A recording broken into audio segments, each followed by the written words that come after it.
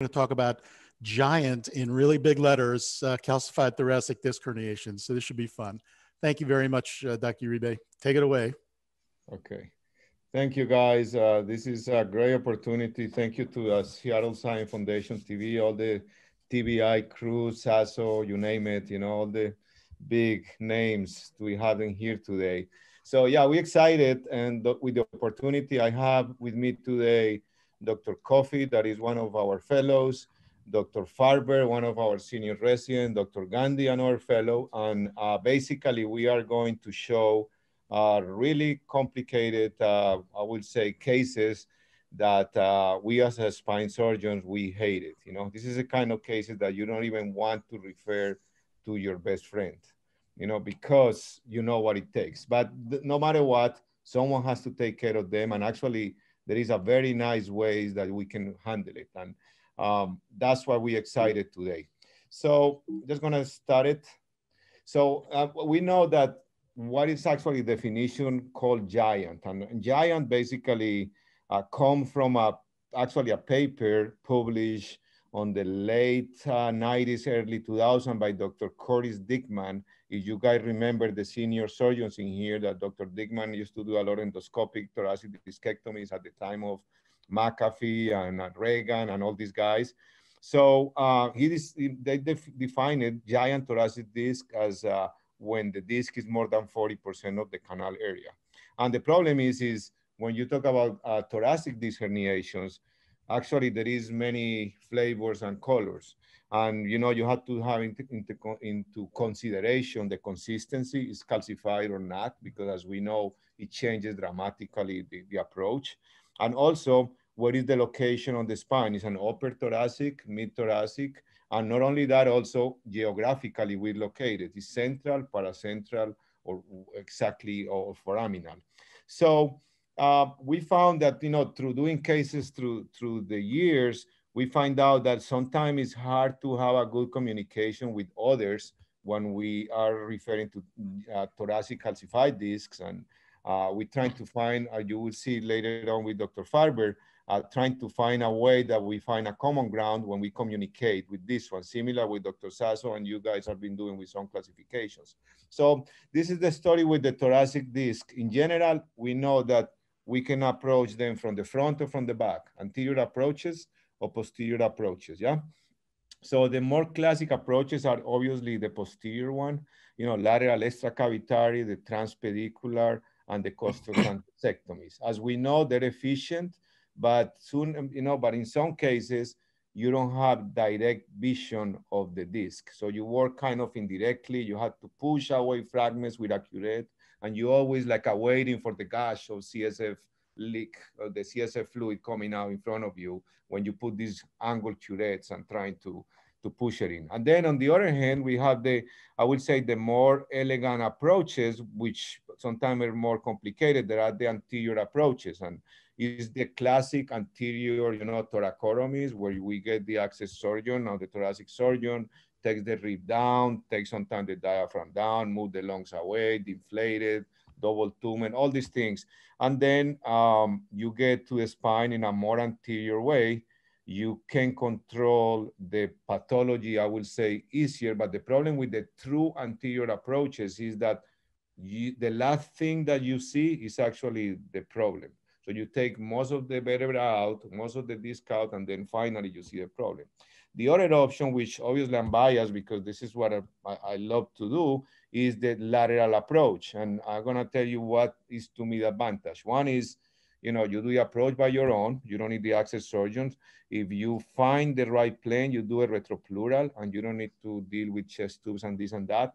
But what I like a lot is that you can control the, not only the dura, the neural elements, but also you can see the actually the problem as you go and dissect it and find the problem. So that's another option. So anyway, so in here today, we're not gonna be biased and talking only about one single approach. Actually, the cases that we're going to demonstrate is, you will see, is in a very complicated pathology, how we can handle it. And most of the time, one approach is not the answer. And this is what we're going from there. So now what we're gonna do is, Dr. Farber is going to show a little bit like what we are thinking that it should be the best way to communicate when we have thoracic disc herniations, and this one will include the giant thoracic discs. So I'm gonna put Dr. Farber in here. Just come in here and keep going with this. Hey, good afternoon. Like Dr. Uribe said, my name is Harrison Farber. I'm one of his residents. So as he mentioned, there's really a lack of standardization in the literature regarding descriptions of these lesions. And so our idea here is to create a more standardized way of talking about thoracic disc herniations, and then therefore hopefully helping us standardize the way we approach treating these lesions. So as we've kind of been mentioning, there's a lot of factors that you need to think about that'll affect your surgical plan. The consistency, like we said, whether or not it's hard, calcified, or if it's a soft disc herniation. The size being whether it's small or giant based on that description of 40% of the canal diameter. The central or paracentral location within the canal.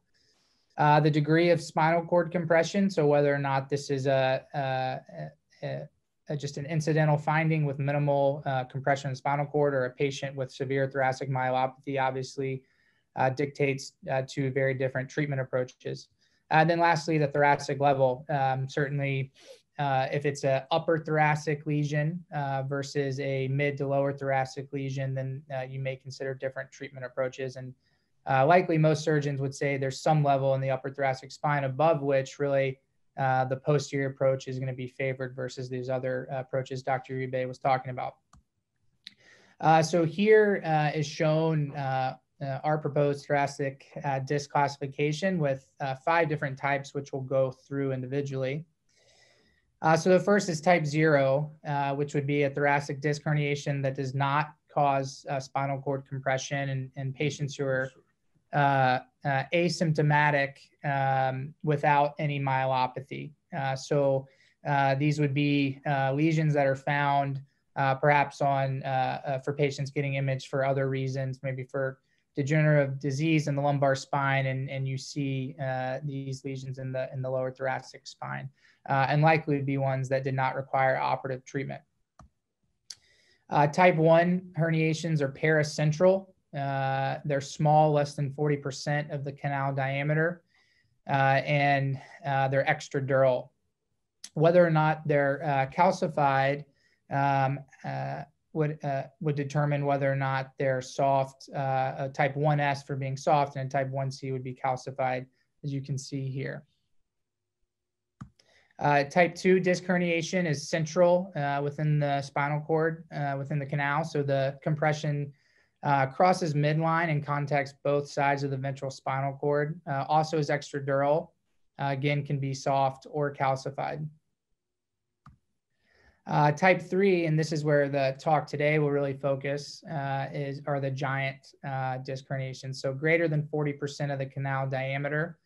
Again, with contact on both sides of the spinal cord and extradural. These can be soft, which we've seen in our series, but many times these are calcified, which makes them very difficult to treat. And then the last type, type 4 here, is actually a giant central calcified disc herniation that actually goes transdural, and oftentimes will cause significant deviation of the spinal cord to one side. If they truly are transdural, then their treatment may require some sort of dural repair. So here's just that first graphic showing all types. Again, type 0 being asymptomatic with mild compression. Type 1 paracentral disc herniations. Type 2 central small herniations. Type 3 are giant central herniations, which are often calcified, and type 4 being those giant disc herniations that actually proceed to be transdural.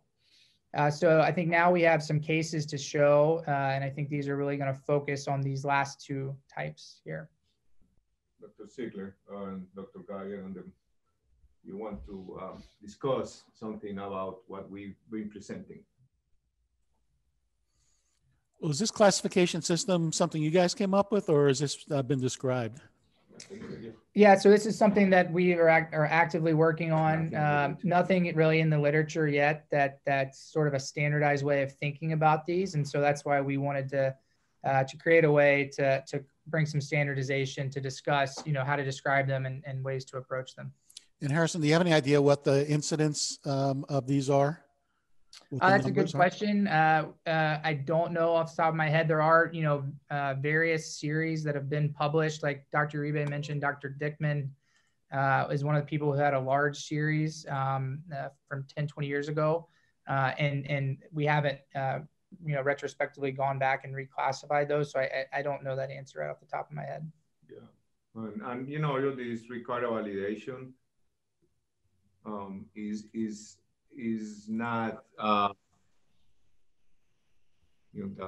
it requires validation. Is not obviously still, send it, we just send it for publication. We need to wait for the peer reviews. This is actually, it's actually the first time that we present, I would say we make it street legal so you guys can really criticize. And I know that most of you guys have your own classifications and been part of multiple things. So, but which is interesting is that the reason that we end up with this is because every time I'm in a meeting and let's say I'm talking to Easy and I'm trying to tell him that I have an interesting thoracic disc herniation, sometimes we don't communicate very easily. I say, well, I have a thoracic disc, big thoracic disc calcification. I say, well, what I mean big, is more than 40%, less than 40%, is soft, is hard. And then the other thing which is interesting is I think also this will also dictate what type of treatment you do, and this is what becomes a little bit polemic when we show the cases, because all of us in here had different ways to skin the cat. And so you tell me when you, Yeah, Juan, I think that's a good idea that, for example, the type 4, you might say, well, this is the kind of case that we do this approach, this is preferred, and it'll help everybody else because you're right. There's very little uniformity in terms of description. I mean, even the radiologists don't even know how to describe these. So if it can help the surgeon understand that what the options are for the approach and what is the best option, at least in your experience from your series. Yeah. Exactly, and the plan is more than anything help to, as you say, not only communicate each other but also drive treatments. And you will see in the cases that we have, we're gonna show up 3 different giant calcified discs, and we see where we can fit on the classification. But you will see actually the treatment on each one of them was actually different, so which is very interesting. All right, let's see some cases. Yes, just wanted to make one other comment, Juan. When you look at this classification system, 1, 2, and 3, I think would be pretty easy to identify, sort out on the various MRI scans, plus or minus a CT. But I suspect between 4 and 5, or the type 3 and 4, your 0, 1, 2, and then your type 3 and 4, I think that's going to be pretty hard, and there'll probably be a lot of inter-observer error in terms of classifying one versus the other. So I think you better look at that and find out or at least define more specifically what the real differences are between those two. Yeah, it's a good commentary, Easy. And what we're finding here, actually today, we're gonna show a type 3 and a type 4. And the way that we kind of differentiate it, because it's hard, is actually, basically what I'm doing in my own practice is when I have one of these giant calcified discs, I just not walk away just with the MRI or the CT. I actually order a myelo CT, especially because to me it's very important to know if this herniation is like a mushroom type of like that, or it's actually going through and through, because that one is a totally different animals, And the only way to see it is sometimes with a myelo CT, because the disc is so big that you cannot even in a regular CT differentiate what is herniation, what is the cord, It's very interesting, I'm always fascinated with this pathology because it's very challenging. A lot of surgeons don't like to do it. And they, you guys are in big academic centers, they refer to us and someone has to deal with them. And through the years, I became like a very excited with these cases. When I have one, instead of, I'm trying to find efficient way to do it. But Juan, can you explain again what the myelo-CT tells you that an MRI doesn't? You know, I really like to have challenge like this, especially, you know, surgeries that the complication is not a foot drop, you know, it's paralysis, is, you know, we know how complicated these cases. Can you, Juan, this is Scott. Can you explain again what a myelo-CT tells you that a 2020 high Tesla MRI can't? That's a good question. I would say that you would see in some cases is that when I do the myelo-CT, I can have a better definition of the dural sac. And, you know, so you have a good idea where is it, you know. A lot of MRIs you're happy with, and I think you can walk away without it. But one of those cases has a myelo-CT or not? Okay, you can see one of these cases. Hopefully, we have that one that showed that you don't know exactly the disc is, what is the core, what is the disc even on the MRI, and then you know you look at the CT straightforward, and the straightforward CT just show you a big calcified area, but not a.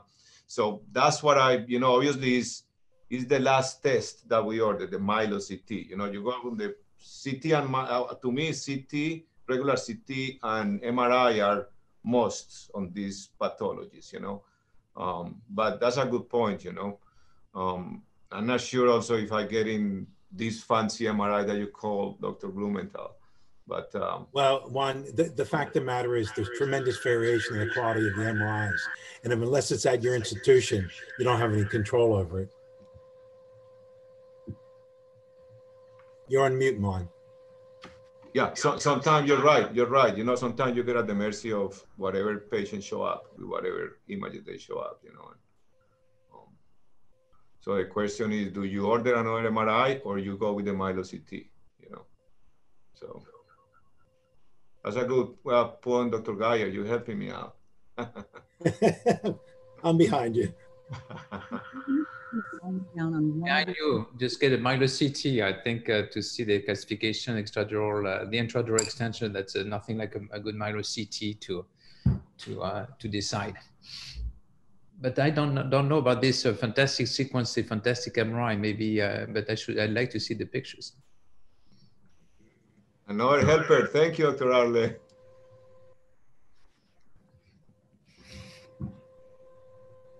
It's the old guys sticking together. Dr. Blumenthal, you have to say something about your fancy MRI. Well, he's talking about our 3T. No, I think Rick brought the point up. I mean, if a patient gets referred in with a community MRI, sometimes those are very, very poor quality, and certainly more anatomic delineation needs to occur. But you know, like Rick also said, if it's your own institution and you've got a high caliber MRI, you know, probably enough.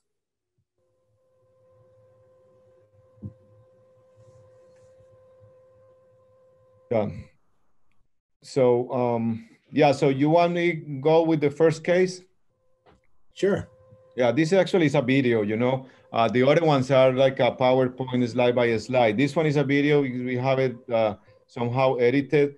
So using here, this is a mid-age patient with a significant calcified herniated disc on the mid-thoracic area. As you see here on the initial picture, definitely it's taking more than 40% of that. And you see in this regular CT, the cord seems like is more on the right side than on, but the question is, do you have also cord on the left side? So this one is not as big as the one that you're gonna see. Let me see if we run the video that we can see. You guys can see the video, it's too much lag. Yes, no, we can see. So in this case, we approach it lateral, retropleural, you know, with a mini open thoracotomy. This one on the top of the screen is the anterior part. The lower part of the screen is posterior. And in here, you see after you create the cavity anterior, the dura is passing. Let me see if I can get in here with this thing. The dura is moving from left to right, and you see how we're thinning the herniated part. But at some point, as you see here, this little shell of bone that I'm trying to dissect didn't come out. But instead of having the CSF leak, what I did is Let me see if I can get in here again. Oh my God, I need to escape out of this guy. I need to get out of the pen. How can I get out of the pen? Oh my God, this pen is driving me crazy now. Let me just escape. Okay, now I'm good now. Yeah. So we're getting here. Let me just put in here at the end, at the very end. So in this case, what was interesting is, you see, you have a good management of the dura, which is going longitudinal left to right. And then this area, I was eggshelling type of drilling as much. And I was trying right there to dissect it and take it out of the dura. But obviously it didn't want to come. So I said, instead of having a CSF leak into the retropleural space and the consequences, what I decided is I detach the herniation, superior and inferior, medial and lateral, and you leave it like an island on there. You see here the post-op CT, how this little shell is still there, but definitely the herniation move anterior. So this is, for example, one of the ways to treat this giant calcified disc. And you see how the lateral axis actually, part of the facet is removed posteriorly, as you see here, the entire pedicle, and you have a really good, control of the dura and the calcified lesion. So this is, I will say, the easy one of the three that we're showing. This is a tumor that was more, not a tumor, sorry, a herniation that was more paracentral, more on the left side. So that's why we were able to approach it from that side. So according to the Farber classification, what is this, Farber? That's a nice resection. Is the inherent stability of the rib cage and the thoracic spine enough to not need to do a fusion with that much bony resection?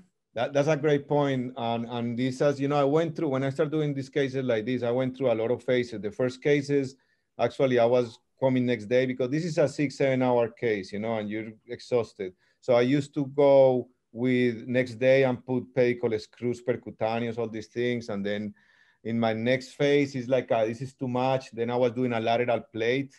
And then I was putting cages and things. And then one day I remember a patient that we didn't, I was so tired. And then we said, let's put screws tomorrow. And then the patient decided not to have anything, not a second stage. We leave the patient alone, and actually it did very good. So I can tell the last 20 cases or more that I've been doing like this, I just don't even put any instrumentation. I just leave some bone from the rib that I take, and seems like the ribs and the structural support of all the posterior elements intact still take care of that, and I haven't had any problems, Bad for the industry, because we're not using screws, plates, and that, but I think it's good for the healthcare system and tends to keep it together. No, if you've got a recent series of 20 of these without fusions, that's more experience than anybody I know has. Yeah, and the thing is that I've been telling the resident that we should go and publish these cases in the long term, because a lot of them has 2-3 year follow-up, showing that. I have one case which asymmetrically collapsed, and I think was because of that, and ended up doing posterior instrumentation after 6 weeks. But that one, I think I took more than the pedicle. I took 2 pedicles, so it's too much, I was too much, 2 pedicles in one side. So, Juan, can you carry us through your lateral extracavitary approach, the exposure, what your steps are to get down to that spot? Let's see if we have it in this video in here. Actually, I don't have it in this video. So, but I can tell you what are the steps is actually, we're trying to make it very standardized. Well, I don't have it in here, because I was trying to show just the calcium that, the calcified, but I can tell you, I have it like a very standardized at the very last slides. I have a couple of manuscripts where we've been publishing the technique step by step on videos and that, but basically is you put the patient on lateral, you find the target on the x-rays, and then you basically take, the first thing is, I don't know if you guys remember when you're doing these cases with thoracic surgeons, it's like a 20 minutes before the surgery, they come very elegant and they start telling you, well, we have to take this rib down because we're going to T9, we're taking T7 rib, and I have to mobilize the diaphragm, I make it very simple. Whatever is on my way, that's the rib that comes out. Sometimes I have difficulty dictating what rib I took out, So you take that piece of rib And then this is the trick is in the next step. You have to find this plane that is between the endothoracic fascia and the pleura. So when you take the rib, 6-7 centimeters of rib, you find that little plane and you start developing, And also another of the tricks in here is you have to go wide. The wider you go, the more the pleura start moving forward. And you keep going in that space, it's also called the extracelomic space, until you find, like you see here, this is too late into the approach, but until you find in here, until you find the head of the rib, this space, and you see here this, and then you take, at this point, actually the pleura becomes your friend because you put these expandable tooth retractors and the pleura doesn't let the lung come in between. If you do in these cases the regular thoracotomies, you know that the thoracic surgeon has to put a bunch of ratex and laps holding the lungs not to come together. In here, the pleura itself became the natural barrier, and it's actually a very nice way to do it. You have to, it has to be, have to be a little bit curious with the approach, but it works very good. But I think is, we should keep moving with the other cases because I'm not sure how with the time. I want to make sure that we have more time to discuss later on. Easy, you're okay with that? Yeah, no, that was a good Absolutely. discussion. Go ahead. Yep. And Okay. Juan, that floating approach is good for OPLL also sometimes because the OPLL becomes part of the dura because it's such a chronic inflammatory process. Sometimes it's better to leave a little shell and just make it floating rather than try to dissect it off. Exactly, because sometimes the problem is, doctor, sometimes, let's say, for example, at this station here, yeah, right here, I'm having this little shell right there. What's the point of me pulling this fragment out and having a big piece of CSF out when I can create this island and this thing by the pulsation later on, you will see there is no more compression on there. So that's the theory. So it's good judgment. Yeah. Yeah. And this is another one in here just showing also, this was a soft, just showing the pre and post. This is a soft. Sometimes you don't see this one. This is like a gift from God for us, This is a soft, giant calcified in a young person. You open it up and you see here how nice is the result. This is like those cases are, you see 1 in 100, soft, giant calcified. But then let's go over Dr. Gandhi. So Dr. Gandhi, I'm going to stop sharing my screen and see if he can go and show his case. Now when is this thing become interesting, guys? So see what you guys think. I think you have the slides, is that right? Okay, yeah. So I'm gonna go and you're gonna tell me next and next, okay? There we go. So this is your case. Perfect. So this is a patient that actually came to us from Texas. She was a nurse, their 6-year-old, presenting with pain that really is very atypical, but she describes as pain radiating from the side. Can you go back to the presentation? From the side of her thoracic spine, and that's on one side of her body into the abdomens and down into the legs. She has no weakness, no numbness, no real difficulty walking, no gait imbalance. And on exam, she's neurologically intact. So really it's just pain that really caused her to get worked up. And this is the MRI, next slide, that we saw when we saw her in the clinic. So this is a lesion that you see right there at the top level, that's T2, T3. On the axial, you see there's a giant herniation, and it's really even hard to see what is the spinal cord, what is CSF, what is part of the herniation right there exactly. So you can't tell where the spinal cord is. Is it transferred or is it pushed over to the right side, yes, to the left side?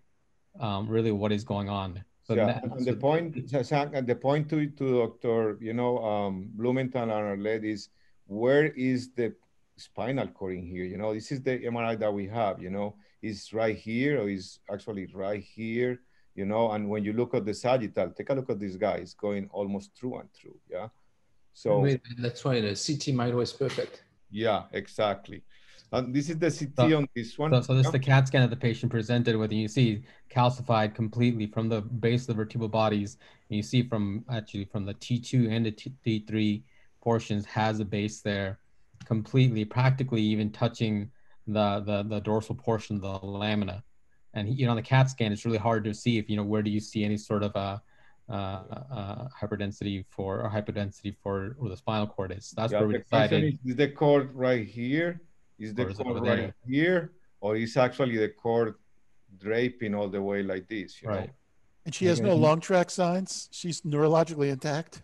Surprisingly, she's still working as a nurse. Crazy, yeah. All she had was pain. And we gave it the option. We said, listen, this is a very complicated high thoracic disc with a lot of morbidity. But she's like, no, I just cannot handle this pain. I take the risks, you know, and that then became our problem, yeah. So the next slide, I think, shows the CT myelogram that you see right there, where the spinal cord is. And you see that the spinal cord, we thought it was actually going to be shifted over to one side, but it's actually completely a spike of bone straight into the middle of the spinal cord, and spinal cord on either side of the herniation, making, you know, what we initially thought was a type 4, what this could still probably be intradural component, but what we expected, or what we'd have liked to have done, is do a transdural approach. But here it would be very difficult to do that. Essentially, we'd have to be going through the spinal cord itself. Yeah, you don't want to go to the cord in here. You know, that's the value of the, you know, this was a really bad boy, you know, because the question is, posterior approach is very limited, you know, in terms of if you, I mean, you cannot go transdural, for example, you know, you still can go, you know, obviously lateral extracavitary, transpedicular, you still can go lateral, yeah, or even exactly. So those were all the options. The problem here was, you know, trying to do an anterior approach, you definitely have to do a massive thoracotomy. You see where the great vessels are. That's very close to, you have to get the heart mobilized, and it just would be a massive surgery. A lateral approach. T2, 3? No, you had T2, T3. Okay. Yeah. So. And then a lateral approach with the shoulder and the scapula in the way, you just cannot get the lateral approach that the previous case we showed. Yeah, lateral is not an option, you know, because you have the axilla, you know, some parts of the brachial plexus, so lateral is not an option in here. Anterior, I mean, you have to make one of those Gokaslan, you know, heroic thing that you split the patient in half, move the heart, you know, you just have a tour for the entire chest and the mediastinum, and finally you get into this better, and then what, you know, and then what you do, you know, I mean, then you can do your job. But. I have a question for these cases where it's intradural, and did you get a lumbar drain before you start the surgery? Because, I mean, likely you're going to get some leak. No? Personally, I prefer to wait if we really, because my plan usually is trying to stay away, you know, from the dural leak as much as possible. Obviously, if you have it, then, you know, patients show up out of the room with the lumbar drain. But so the plan. A couple of occasions have put it to the prophylactically before and then remove it at the end of the case. Yeah. Like this, I had one, and just it was easy to open the drain. Yeah, it could be an option. Yeah.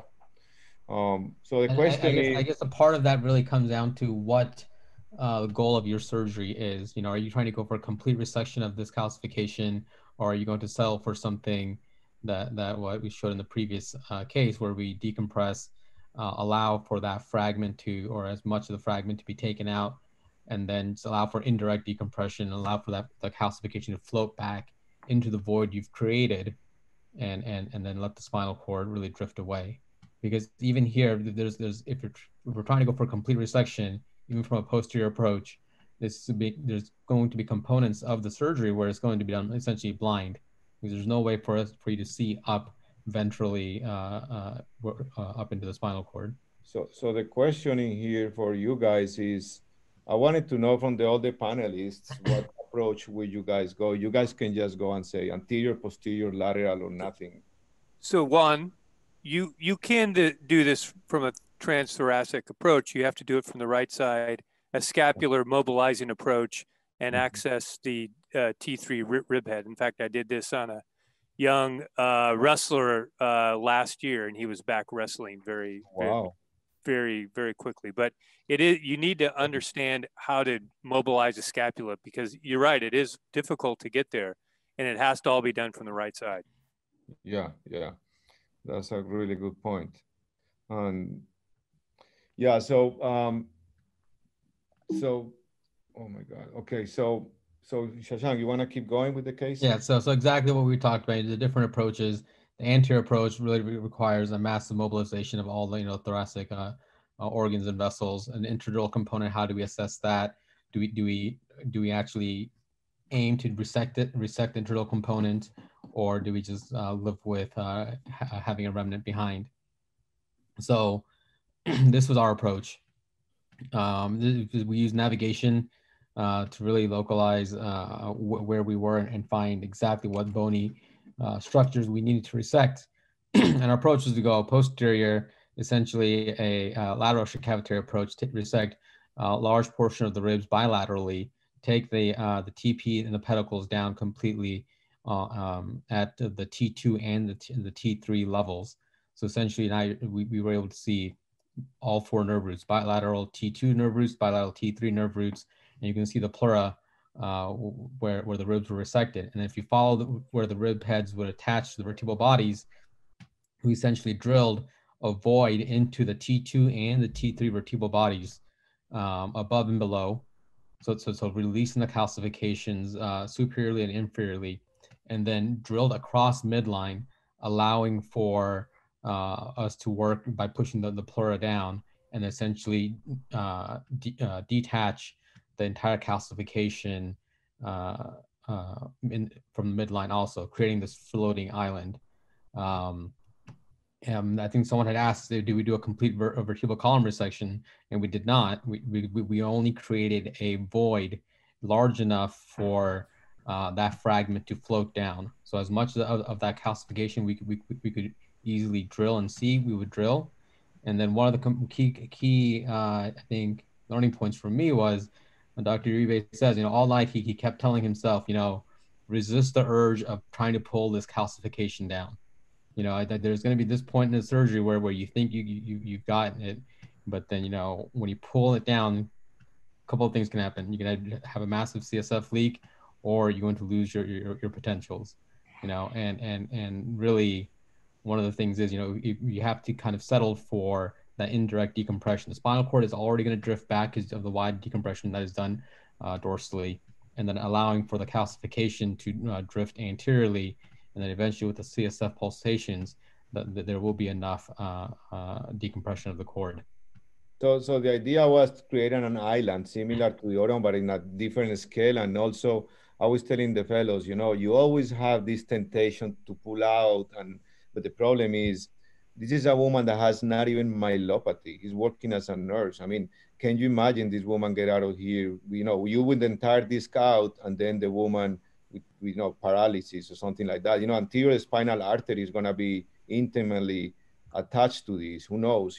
These are easily you can have a vascular injury. So I was thinking that probably in this case the best way was create an island and detach the herniation from every corner and see, creating a void in the front, the pulsation can help us out.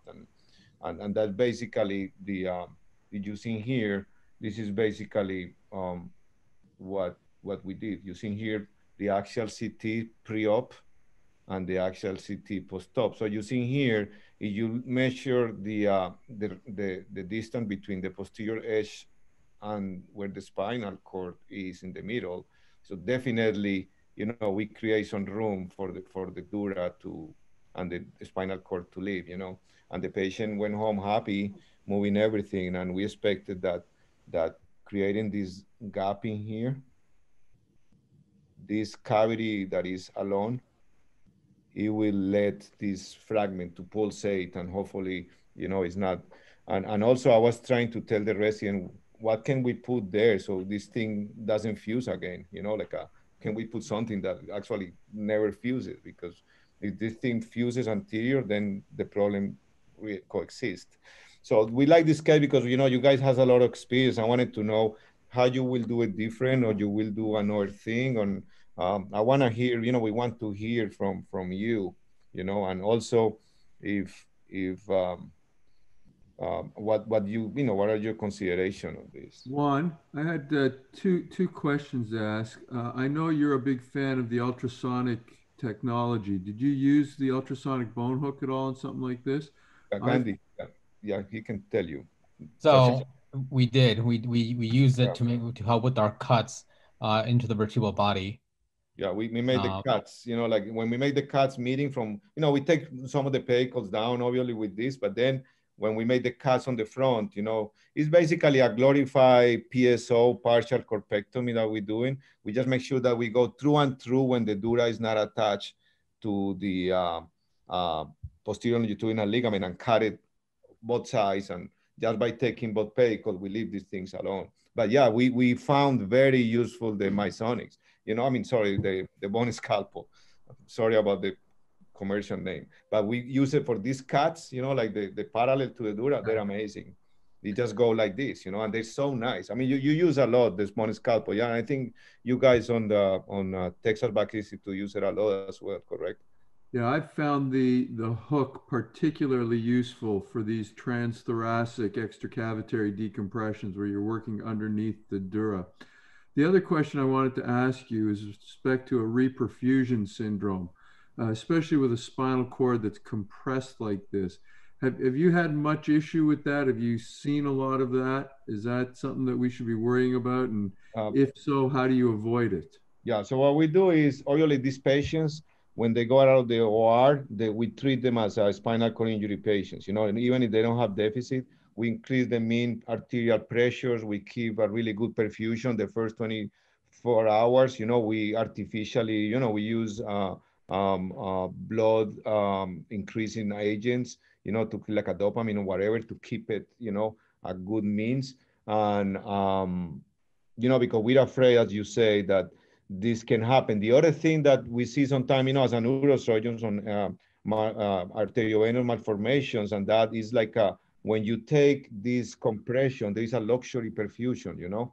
So vessels that are marginally voided of some flow, suddenly they open up. And as you mentioned, that's a really good point. Sometimes also when you look at the MRI, the problem on this one, we don't see good, you know, good images but then right away you see all these changes on the spinal cord that sometimes you question yourself, were there just because of the previous compression and cord damage, or is actually, you know, edema and changes just because of the decompression? But that's a good question. Juan, have you ever done any long-term follow-up CTs in these patients to see what happens with that bone island? In other words, does it float further, does it resorb, or does it reattach, as you mentioned earlier? The problem, Dr. Goyer, is I don't have volume. You know, these are very unique patients, you know, and sometimes these people also are travelers, you know, they come from another states, are hard to keep up with them. So this woman, for example, from Oklahoma, I'm begging her to do a CT, you know, or an MRI later on. I don't, to be honest, I don't have a good follow-up long-term on these cases. We having, you know, what you're seeing here, that is the first 3 days, but after that, they just send x-rays, make sure that it's not unstable and this or that. That's what I can say, that they don't fall apart. You know, the other ones that we do retropleural, but in here, I will love to see, because to be honest, I don't know what means the long-term on these patients.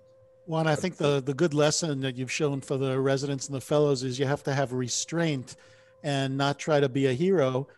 We used to say at Rancho, it's hard to make someone better than neurologically intact, you know, so here you're starting with someone who's normal, and you certainly don't want to give them a spinal cord injury. But even if this patient had an incomplete syndrome, you know, you could make that patient worse by trying to make a good x-ray. So I think that's a very good lesson from a senior surgeon. Thank you. That's a really good point, Dr. Ziegler. Yeah, and that's, you know, and it's very hard when you see a patient driving into the hospital, get out of the hospital in a wheelchair, and you know that will never walk again. You know, that's not a good one. Yeah.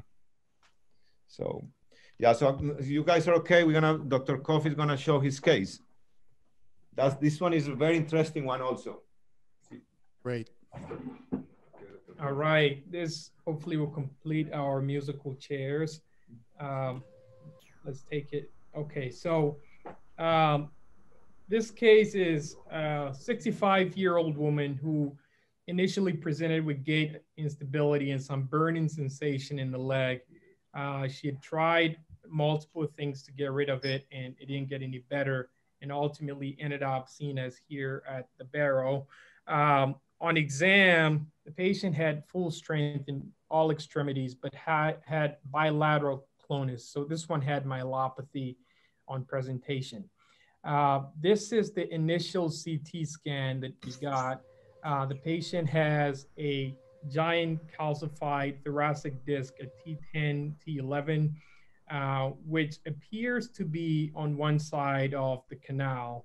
On the MRI, we see that the patient has what looks like the cord displaced to the left side and the calcified herniation on the right side here. And so in this case, we thought it was clear enough to actually see the cord, and we knew that it was displaced in one way or the other. But, and so we did not think that a CT myelogram was indicated here. You can press, and you can draw. Okay. Right. Dr. Uribe wants me to draw this for you. I think that's very, so this will be the spinal cord here. And in the upper cuts, you can kind of see it here as well. And so the disc herniation here has displaced the cord to one side, but it comes very superficially, unlike the other one where the cord was actually draped on it. So this would fall as a type 4 classification based on the classification system that we are using, which will make it transdural. So what are your thoughts in terms of operative approaches that one will address this pathology? Why would you call that transdural? How do you know it's transdural? You will see it. You will see it. That's a very good question, Dr. Sasso. It's based on the MRI alone, you cannot determine whether it's transdural or not. But intraoperatively, it's very clear. Yeah, I mean, in the MRI, it's like it's almost touching the lamina on the other side. It's like a through and through. This, obviously you don't have 100% the answer until you, Right. Okay. Take a look at the CT. Show the CT. So here is the CT again. I mean, there is no room for anything there. Yeah.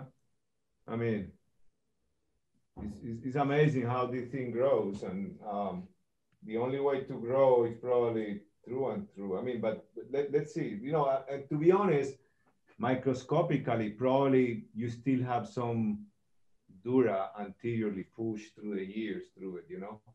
But I don't know. You want to show the next slides? Right.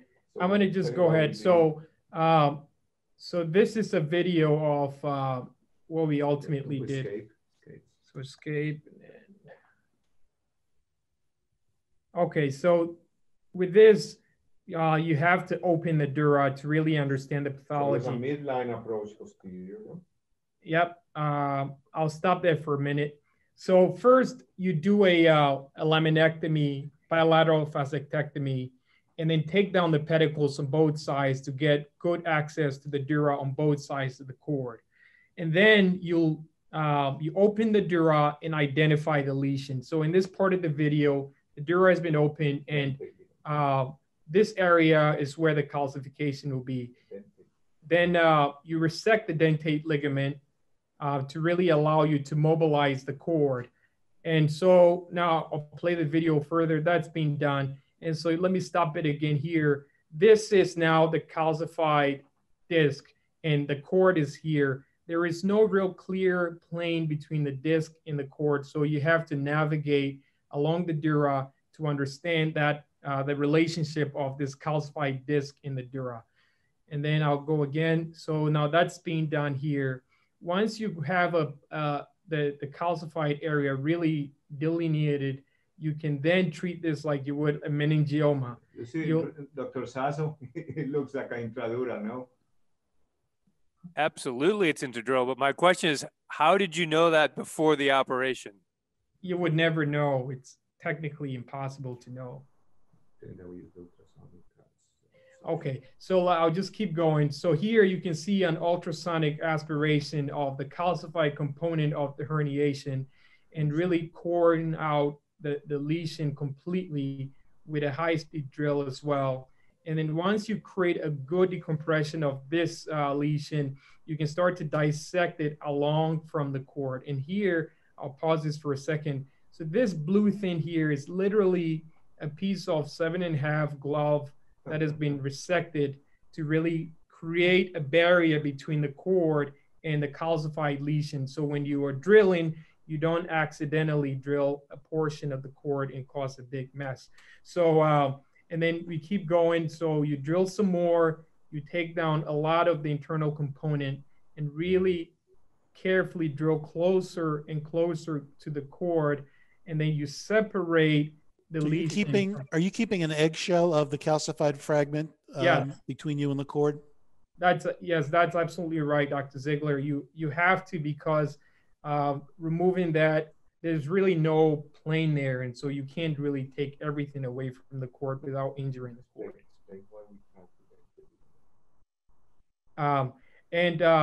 Dr.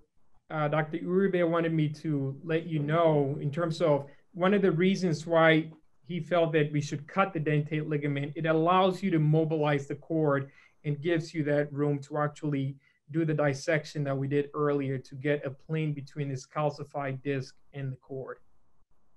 Okay, so so that's it. The cord is now released from the compression, and you really debulk everything like you're doing a thoracic meningioma, and then you have this void, and then you leave a shell of bone, which comes from the calcified herniation, attached to the cord, and close the dura like you would from a tumor. Okay, so Dr. Kofi, that's beautiful. That was really, really nice. Just like an intradural tumor, you took care of that. But let me ask you this. What if you did that and you found out that that was actually extradural?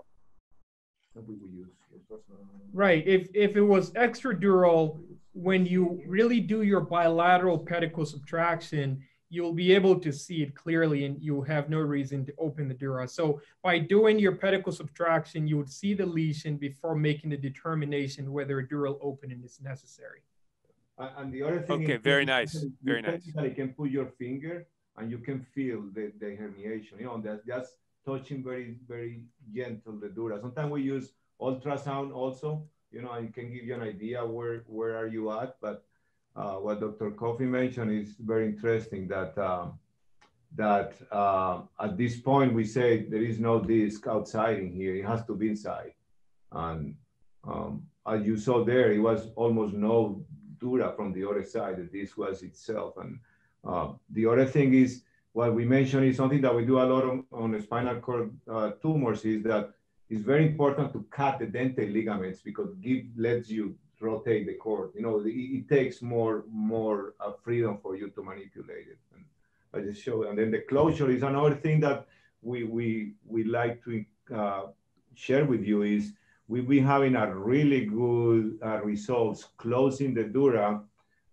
You can show there, using a Gore-Tex suture. You know, tends to hug the dura very nice and keep it watertight, which works very good for the closure. So, but that's the, though this is a truly, I would think, intradural. You see there the lesions, and then also again easy. We're using the ultrasonic. In this case, we use it not only to decompress, you know, excor the lesion, but also we use it to, you know, to the other parts of the, you know, ultrasonic bone scalpel for that. Now, Juan, one of the participants asked whether or not the eggshell will collapse with time if you left a little shell of bone in there. Will that collapse? Yeah, that will be also.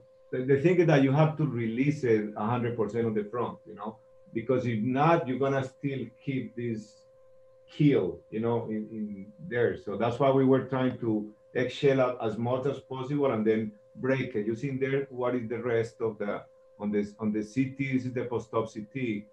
So you see how much we were able to take a lot of that disc out. And so you can see there is an eggshell of disc, calcified disc, attached to the cord and so forth, which was not removed at the time. Because we don't want anterior leak also. You get to crazy anterior, then you create an anterior leak, you know? So we want the disc itself to seal it from the front. Right. Yeah. So that's what we have. And here's the MRI post-op, and the patient did very well. Myelopathy in this patient ultimately has resolved, and we've been following this patient very closely. So the next one, okay. And then, you know, for the audience, you know, the one before, we have this paper actually has a really good video, describes step by step the retropleural approach. It's something that actually we enjoyed a lot to do it, and then go to the next one. And then these other ones also have a good description of that Izzy was asking on it. So now we're open for any discussion you guys wanted to talk. You think we still have 5-6 minutes or something? Juan, how do you handle ventral dural tears? That's a torture. The only thing that we do is we create like a sling, you know, and what we do basically is we hug the entire dura, and then we suture on the posterior part. I mean, when we do posterior approach, yeah. When we do an anterior approach, this is when, let's say for example that case you have an anterior dural leak. So what we do is we hug the entire dura with a piece of, you know, like a you know, that's synthetic dura or dura, what's the name? Duragen, one of these, and then we suture, and then we create like a sleeve. But that's when you go posterior. When you go anterior, easy, where is, you know, there is not too many opportunity to suture. You know, suture is very hard there. You know, what I do is, which, you know, besides trying at any cost to avoid it, is and this is only cases that I use lateral plates. What I do is the void that I have there from anterior, I put a lot of, you know, fibrin glue or the commercial available, a lot of, you know, flow seal gel foams. And then what I do is I put a plate on the top of that, you know, going from lateral, holding all that material.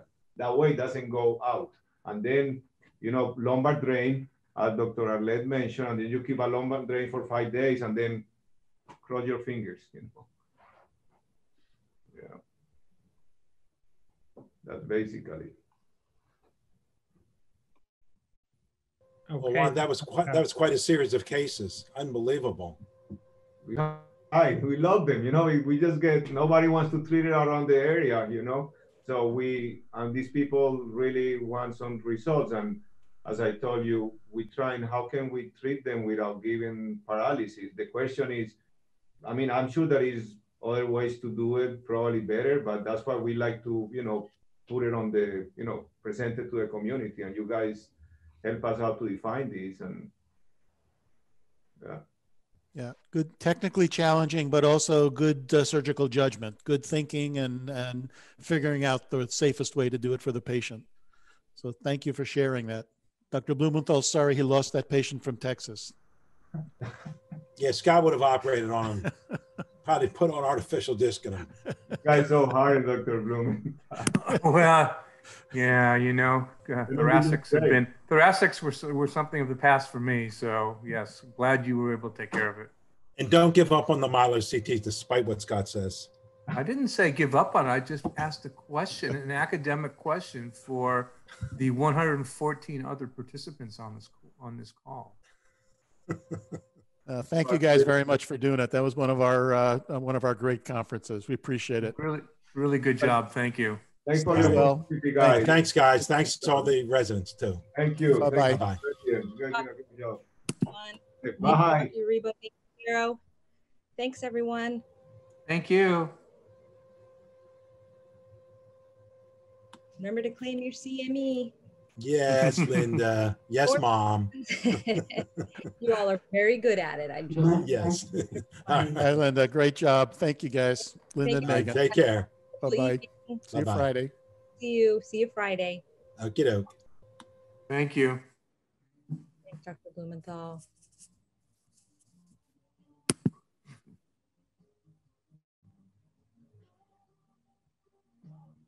Thanks for watching. Hit the subscribe button for more medical content.